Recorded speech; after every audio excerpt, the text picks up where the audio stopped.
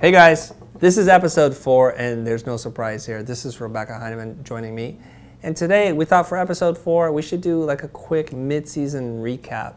So we're going to find out how she's doing on the advice that we're giving her, and what kind of results she's had. And also popped up on our Facebook feed, Rebecca and Melinda are conspiring something. So I'm really curious about what the two women were talking about. So stick around for that.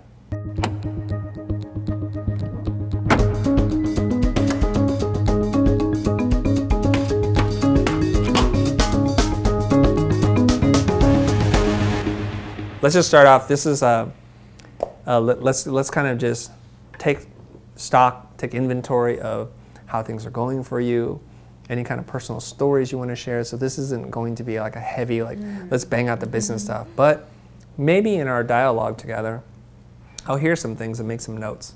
Because really, truthfully, the people who are tuning in to watch this don't understand. They think I'm interviewing you or that you are interviewing me. This is not it at all. What we're doing here is I'm coaching you, and you've agreed to just bare your soul to the world and dare to be called an introvert on live TV, so to speak. But there's nothing wrong with that. And I think being on the show shows to me you have a lot of courage and you're confident in who you are because you're willing to put this stuff out there, and people don't understand how hard it is. So you guys, let's just recognize that for a moment. Let's start off really easy and light today. I saw this picture and I was delighted to see both you and Melinda kind of just doing a selfie and saying, you know, your mentees are like getting together. And so anything that you want to share about your conversation, about what you want to do with that, etc.? Sure, yeah, the selfie was Melinda's idea. I was so glad that she thought of that at the end. I didn't even think of it, so I'm so glad that she did that. She's become a social media monster. I know. And she's so sweet. It was really nice to get together with her, and luckily, you know, we live fairly close to each other, so we met in the middle here in LA, and just wanted to get together with her to compare notes. Yeah, do some note comparison. It's fine. How did she feel after that? How did she feel? Well, I don't want to speak for Melinda. Yeah, you do. Don't worry about it. You know, I think we felt it was a similar feeling, like it's a lot to take in, and I can speak for myself that that night. You throw her under the bus. It's okay. Well, I did say, you know, we felt similarly. Yeah. Yeah. Then we felt the same. Okay. That after, you know, it's just so much to take in and absorb, and you know, it's a little tiring, it's overwhelming, and you're trying to process everything and really take a look at yourself and how you can change things and what can you do next. And you know, I had a huge list of all these things I wanted to do, so you're overwhelmed. And you know, so we were comparing. Hey, I know that episode. We were comparing notes, and it was nice to just talk to her and hear that she felt the same way, because I kind of felt like, oh, it's just me. It's just, you know, it was just overwhelming to me, and I, you know. What's wrong with me? Like, yeah, why what's can't wrong I with me? Why can't I handle it? And right. So it was really interesting to hear that she felt the same way. And just also all the excitement that came out of it, you know. So we just talked, you know, a lot, chit-chatted back and forth about all of the experiences, what's been working for her, what's been working for me. And did you find any of that to be a little bit more approachable in the information that she gave you? Because it's her saying something that you could relate to as opposed to me? It probably was in a way, you know, it's two girls, two women chit-chatting over coffee, and just, you know, so it was a little bit easier, you know, but also, you know, meeting someone new is always a little bit hard for the first time. So even meeting Melinda was a little, really, you know, it takes energy. And like we talked about, being an introvert, I get my energy by being alone, and that's how I get my energy is by being alone and doing my work, and that's how I gain energy. And then once you're with someone, or definitely a group of people, you get depleted of that energy. So, but anyways, it was very enjoyable being with Melinda and hearing her experiences. That's great. So would it help you if I had a wig and we were having coffee at a coffee shop? And I don't think so. I don't know. I'll probably share you more. Okay, so I'd like to talk to you a little bit about the whole anxiety, exhaustion, feeling overwhelmed, that whole bit. And I think maybe I can give you some pointers, or at least share my story with you, so that you can feel like there's light at the end of that tunnel.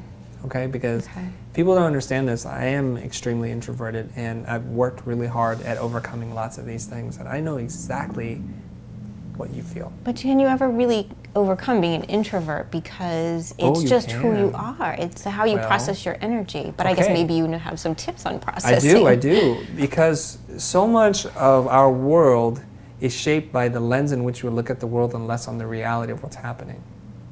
So here you are, you're walking into this thing, feeling a little anxious, going to a new place and meeting Melinda and saying like, are we gonna click? Are we gonna get along? How is she gonna judge me? Am I gonna judge her? So there's all these things that are going on, and that's the lens in which you put into that situation, so you feel... Same thing with a client, right? It sounds like it, doesn't it? Yeah. Oddly enough, even though you have nothing to ask from this person. Right, and when I used to go through this, my jaw like would clench up, and I would feel sore the day after, right here, because I was like clenching, and my mouth was like pursed really tight. I felt all those things. I felt like, can I get the words that are in my brain out of my lips? Can I even say that? Will I be clear? Or will I just stammer my way through this? So all these thoughts come into my mind. Now this whole thing about, can you change who you are? I think 100% you can change almost anything about you except for your physical part. I believe this.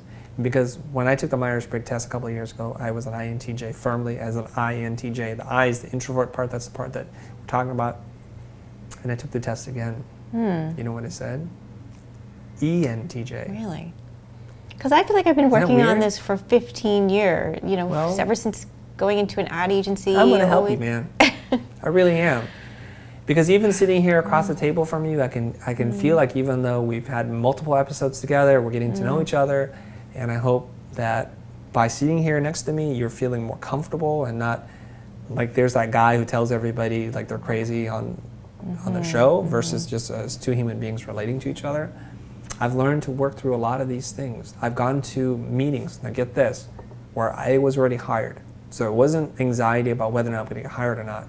In a giant boardroom, like one of the largest boardrooms I've ever been in, table like with 16, 18 people around it, directors, agency heads, executive creative directors, all in the room. And I'm just sitting there thinking, oh my God, at some point, somebody in this room is going to say, Chris, what do you think? And that's the point I'm just going to like faint. So I know what you're feeling.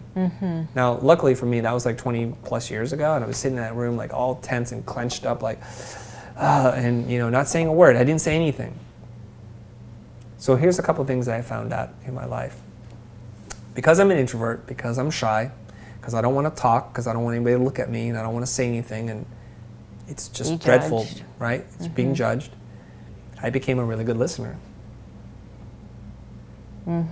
Because I'm not worried about what I'm going to say. I'm worried about what they're saying. I want to focus on what they're saying. The second thing that I noticed is that people would give you credit for things you didn't do. The loudmouth who's talking all the time, you know what he's thinking, you know what she's thinking, and they're just want to hear themselves talk. You know, I'm sitting there, I don't even say anything. And then when eventually that hour and a half meeting comes to me and they're, Chris, what do you think? I just say what I thought at the moment, which was, this sounds exciting, you guys? A little concerned about the legibility of type. Most of the times when we shoot, we don't frame for typography, and the type is driving some of this. I don't want to step on anybody's toes, but I just want to raise that. They go, yes. The director, he's French, and he's like, you know, he says it the most like polite French way and a beautiful accent, and that was it. And then I noticed, though, then people would say, you are really smart, you're so sharp.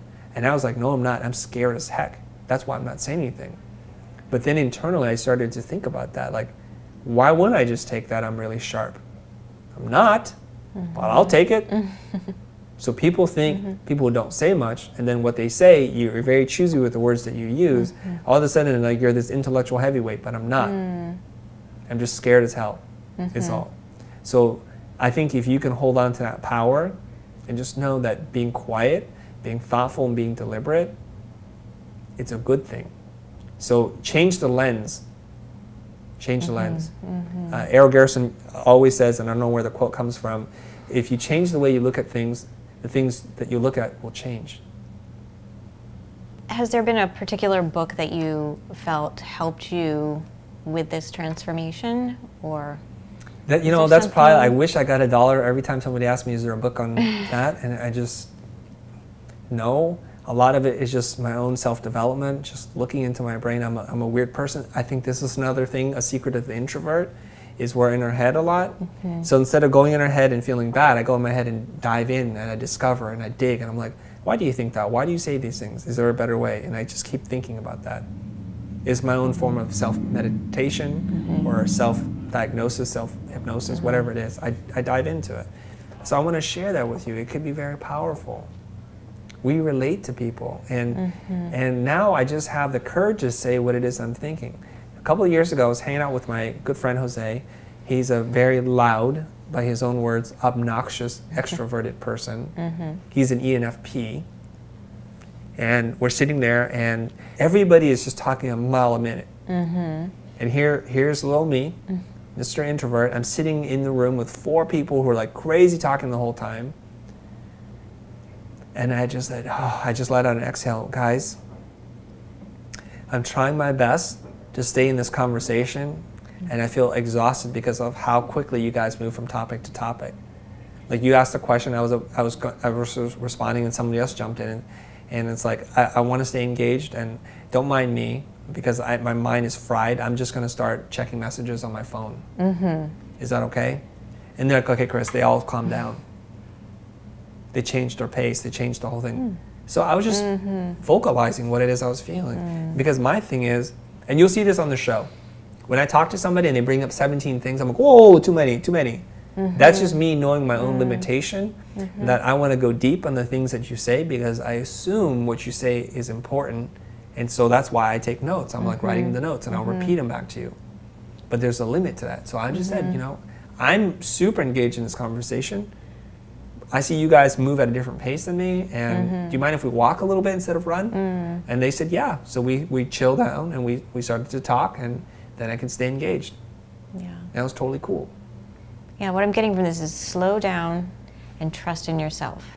Yeah, and I think you have to change the lens from looking at what you think is a weakness and turning around and saying that's a strength. Yeah. The people who talk a lot, they're not listening so well. The people who talk a lot aren't giving or creating space for other people to share their ideas, and that's totally okay. I like that. That's good. That's good. Good stuff. I think I know. I think I've learned a lot, and it's nice to hear you say it again. And I just think, as you get older, I don't know. As I'm getting older, we're both older, so that's cool. That there's always more to learn about yourself. There's always more to learn, Amen.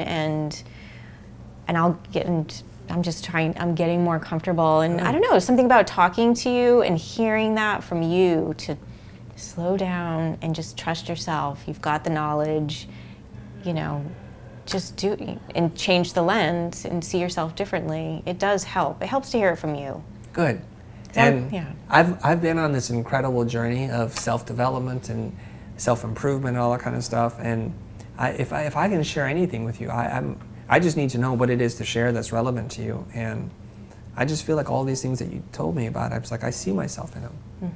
I really do. I'm not saying this for show. I really do. And let's talk a little bit about this whole overwhelmed thing. I get it.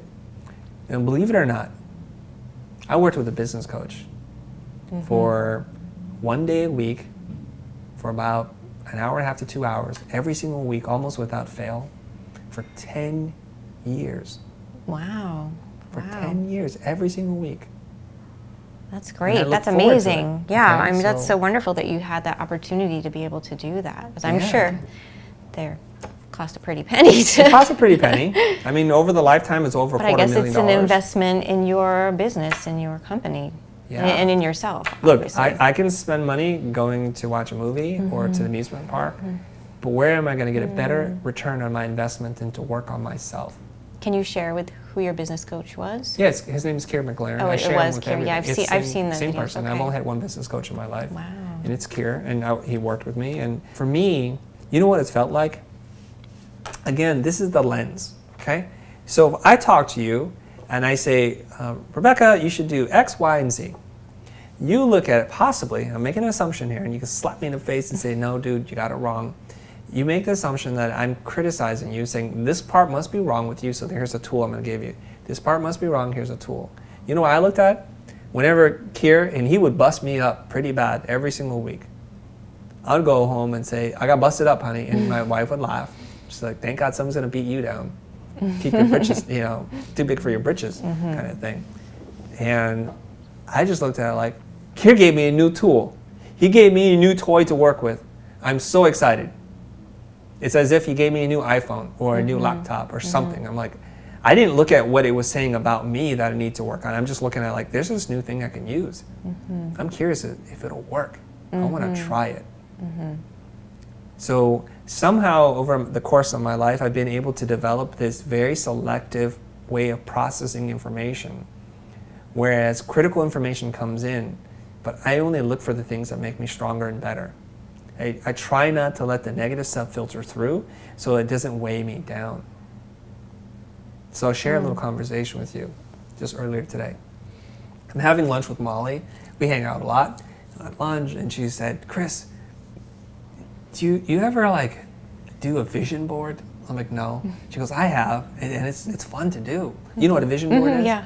For our audience that doesn't know what a vision board is, it's like when you put together tear sheets of the life that you're supposed to have, that you want to have, that you will have. And some people like Jack Canfield will say even go Photoshop your face into these things, like make it as real and as tangible as possible. So if you want to be on Oprah, clone out that person's face. It's not about Photoshop Photo Realness Award. It's just about putting your face in there so you can see yourself. The more you can see something, the more likely it is that you can get it. The more clearly you define your goals, the more likely you are to accomplish it. So 2 little bits of information here. Did you know that the mere act of writing down what you want in your life and not doing anything about it gives you a higher probability of achieving it than those people who don't? So they had done this test. They've done this test. They're like, everybody, write down everything that you want to accomplish. And then they never looked at their list again. In a year, they checked in. And the people who wrote their list in very clear and descriptive ways, they achieved it without even trying, without even knowing that they were working on achieving it. Long story short, so Molly's saying, do you ever do this? I'm like, you know, I know the idea. I know it's a good practice to have.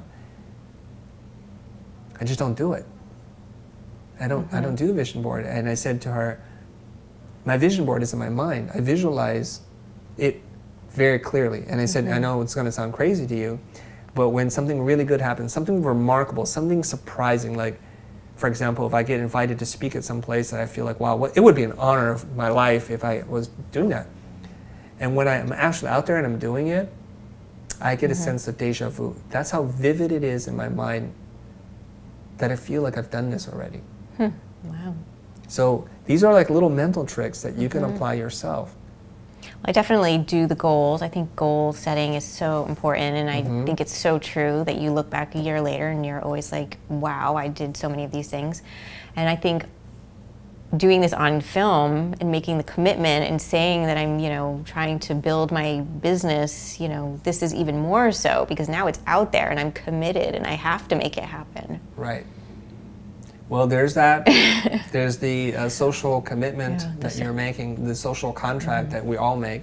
Like when you got married, you pledged in front of all your closest friends and family, the only people that you care about in your life, you told them forever and ever till death do us part.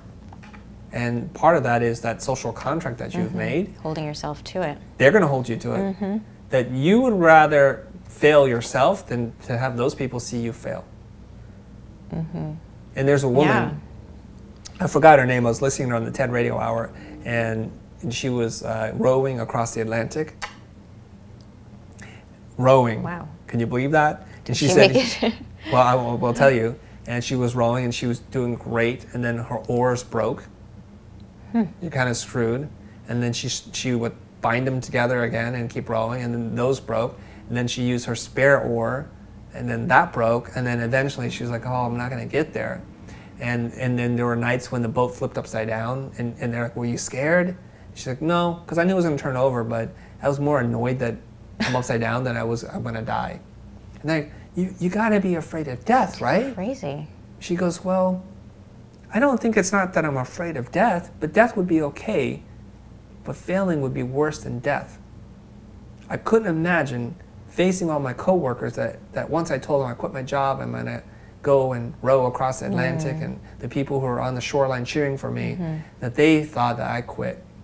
So when the Coast Guard came in and got her after everything broke, and she was yelling and cursing at them, it's like, no, you can't, and it's like, you're jeopardizing your own health, you're not making the right decision at this point, and she was so angry. She did it again, and she did do it this time, but that's what, the fear of disappointing other people is greater than your own mortality, which is pretty incredible.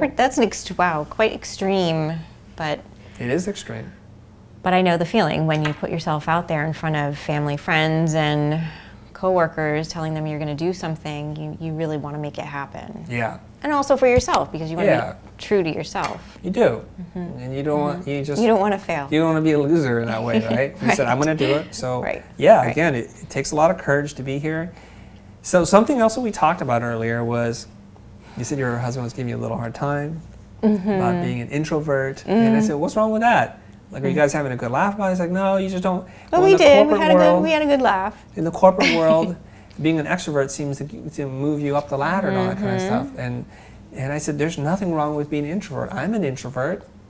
I accept that. I'm in transition, so I use the power of being an introvert. And when I need to, I turn on the extrovert side, and I go to events now. And whereas I used to get really kind of tense and drained, and I need to sleep for a whole day after the smallest of things. Like even teaching, my wife was like, "You're exhausted, honey. I can't believe it." Like literally, or as soon as I stepped out of the classroom, I would be in the car slumped over, like, "Oh, I need caffeine right now. I'm like, I don't know if I could drive home." And she's like, "Okay, let's go get something, right? Let's get you that Red Bull or whatever." And now, instead of feeling tired, I would leave class feeling energized. I would say, "Honey, while I'm driving, I need you to take notes. I have ideas on new workshops, new lectures. This is where it worked. This is where it didn't work," and I wouldn't even be able to sleep at night. So I've come full circle on this thing. I've been able to circumnavigate the whole trapping of being an introvert and losing power, because I think about different things now. I used to think about, this is what I'm doing. Do you think as your confidence over time has been built, though, too, the confidence gets the ball rolling and the momentum, the energy's going? It probably has something to do with it, but I'm not going to lie to you. I was a pretty confident person once I got into school. So once I found my craft, like being able to design, because prior to finding graphic design, I was a person searching for an identity. I didn't know what I was, right? And I talked about this before.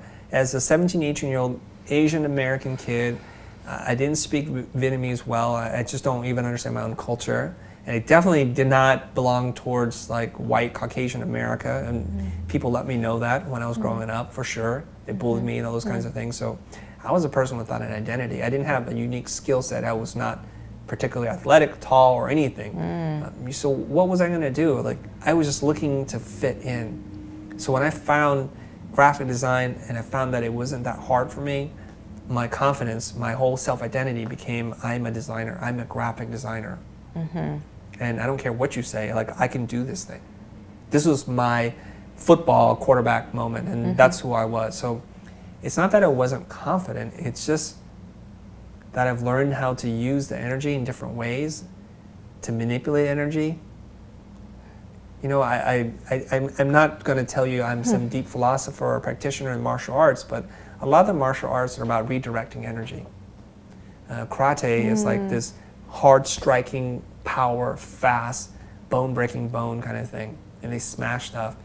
Whereas, say, jiu-jitsu is more about manipulating energy and moving somebody else's energy against them. So a small, weak, frail man can beat a much bigger, taller, less skilled man. And it happens all the time, because once they take him to the ground, which is the objective, is take you to the ground, your weight and size advantage become mostly nullified.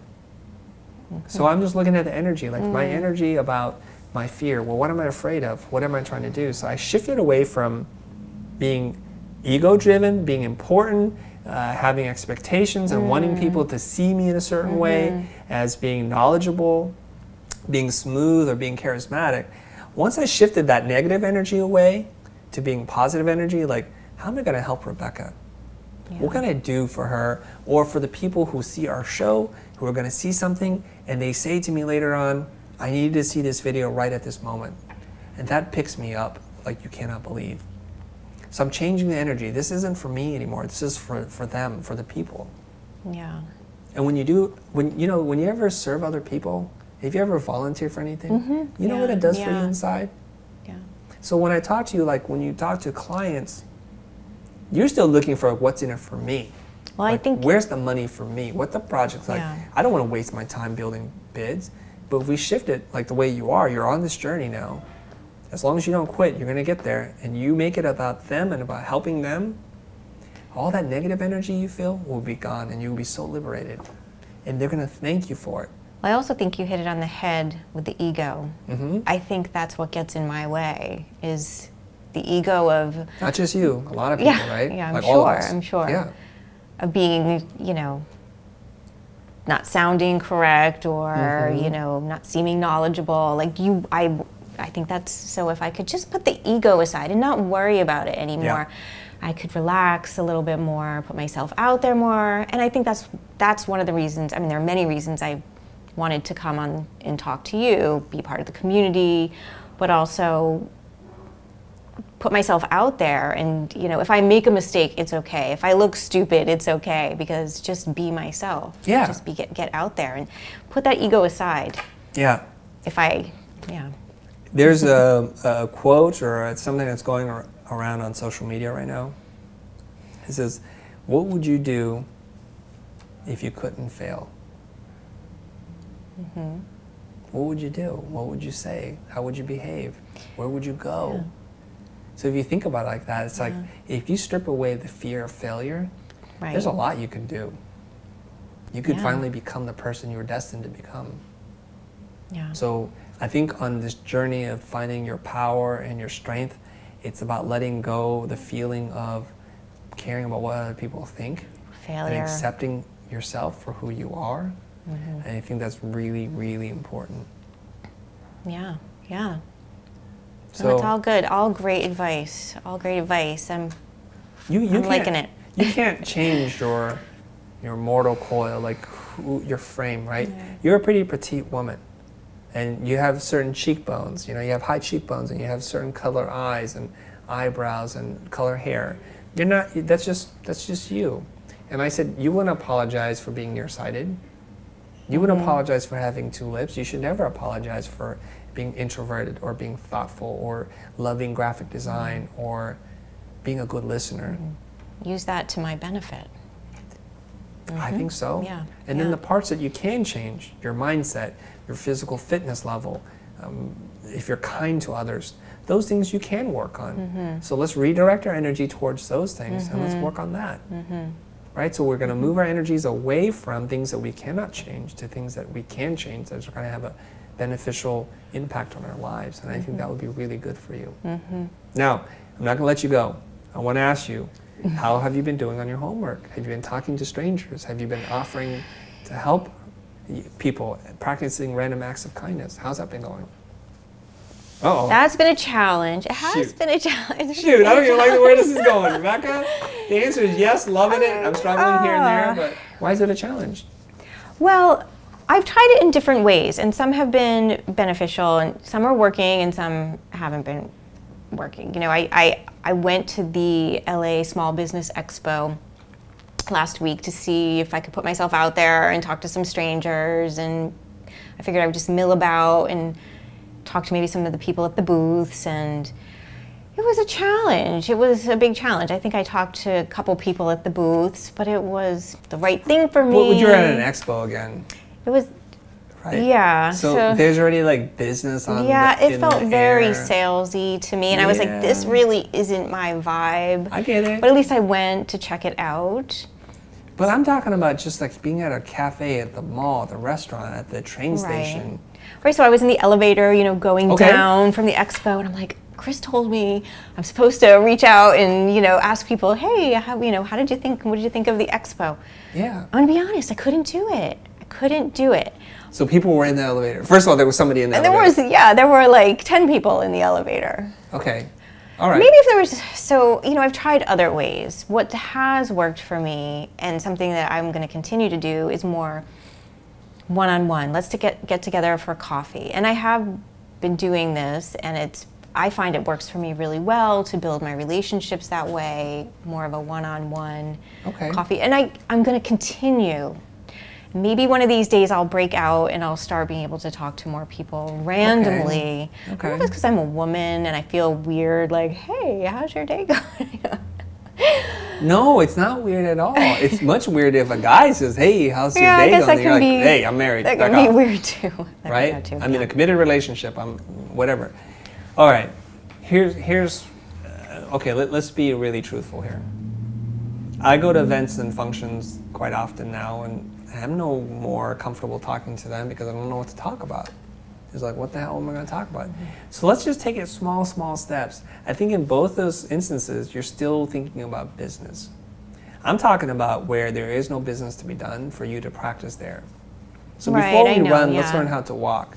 I want you to be in the elevator, not at an expo where you're trying to talk to other attendees and strike up a conversation organically and find business.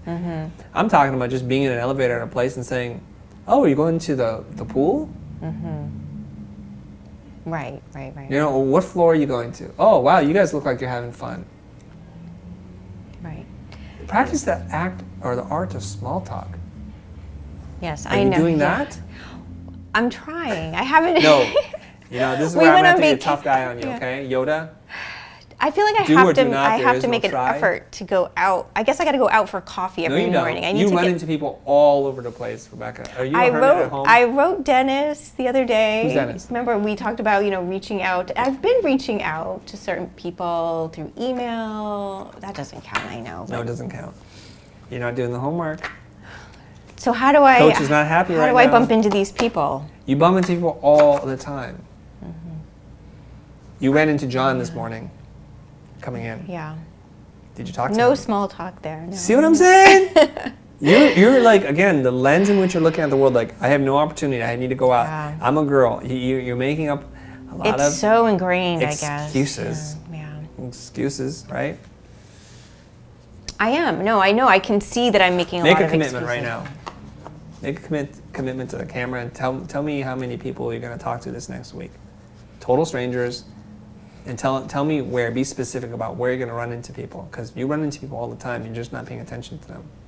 So I'm going to make a commitment to 5 people in the next week. I'm going to go out to coffee to get some coffee, and I'm going to chat with the barista. Yes. Yeah. Perfect person to talk to. Where else do I go? Where else am I going? You can talk to the wait staff at the next restaurant you go to. You can talk to somebody else who's sitting at the restaurant. Turn around and say, oh, what are you having? That looks delicious. Okay? You are a petite woman. You're very non-threatening. Okay? Nobody's going to be afraid to talk to you. I promise you that. Okay? All right. I got to push myself. I do need to push myself. Okay? I've been trying to just find other ways, like invite people over. How old is your son again? 3.5. You take him to the park? I do. Are you talking to other moms? I'm not. Come on. Okay, all right. So there's a good place for me to do it. Super safe. These are all safe places. I think you still have too much business on your mind. I am thinking about business all the time. My husband said, as soon as my husband comes home, I'm like talking about business. And not in a good way. I need to. You're forcing it. Yeah. And it's tough. You look at, like, I'm here. The destination is there. I don't care what Chris says, I'm going to get there. But I'm saying, you know what? Paint the fence.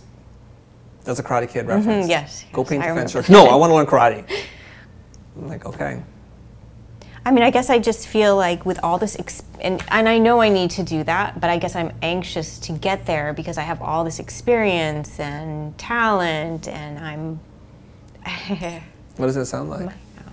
What am I pointing at? Yeah, ego. I wrote down ego on here. I was like, Lego my ego, right? Yeah. It sounds like ego. I have my this, I should be here, and then that brings along with it judgment. judgment on yourself, being super critical, like, oh, this should be easy for me now. Why aren't I doing it? I'm a little bit older. I've done so all these things are like polluting your mind. Okay. Can you let that go?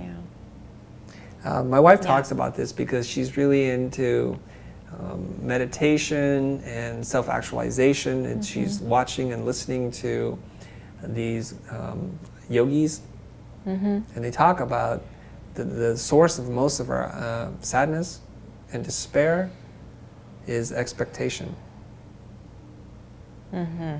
Like if you came here and you had zero expectations of how this was going to go, it was going to go amazing no matter what. If you came here and was like, Chris is going to help me close a job for $10,000 and we didn't do that, a great conversation, a great meeting turns into a disappointing one.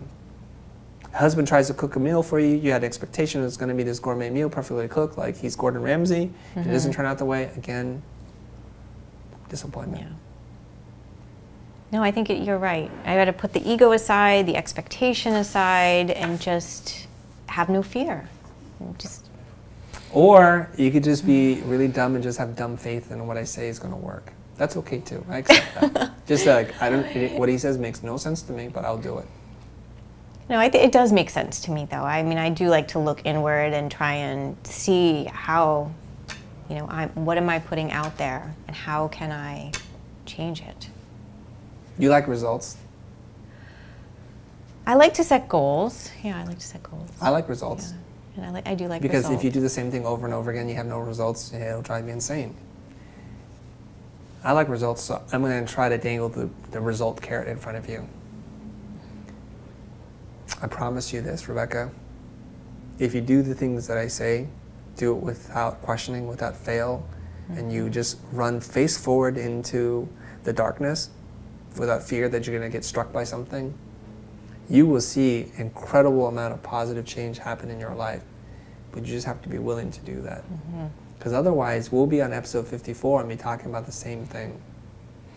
Okay? Now I'm going to do a little humble brag here. I worked with my coach, and he said, I've had lots of people that come across my path. You're one of the best students I've ever had. And I don't think I'm particularly sharp, bright, or whatever. It's just I'm willing to do it without questioning it. That's the key. I'm willing to be Daniel-san. I'm willing to paint the fence. I'm willing to wax on and wax off. If you can do that, so I gotta, okay. There's no limit to your growth. All right, so I'm going to start with the small step of going out there and talking to 5 people next week. Just small talk. I got to perfect the art of small talk. And it's really easy. All you have to do is just get to know people, to be curious about who they are and what they're doing. This changes the lens from being inward to outward. You can see that now, right? It's not about me. You're just like transparent now. I'm just here to talk to you. Yeah. I see, yeah. I'm very inward, yeah. Yes. I understood. I see, I got to get... Yeah, and the inward, it's like... I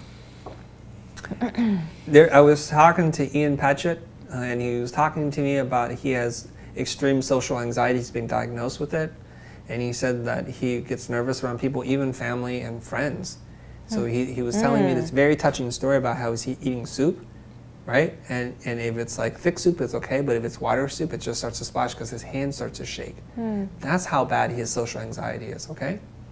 Sorry, Ian, I'm telling the story. It's going to be on our podcast soon, but he's trying to eat soup and it's just shaking. And he said that the more he looked at his hand, the more he tried to make it stop, the worse it got. Yeah, yeah. Where am I going with this story? Well, you have certain anxiety. It's an introvert, and you're questioning things in your mind, and what are you doing? You're focusing on your anxiety, you being an introvert, and some of the social stuff that you're going through. What's going to happen? It's going to get worse and worse. So he said the therapist fixed the problem for him in one meeting. One meeting? One meeting. Wow. She said, when you're doing the soup and your hand starts to shake, look at the wall.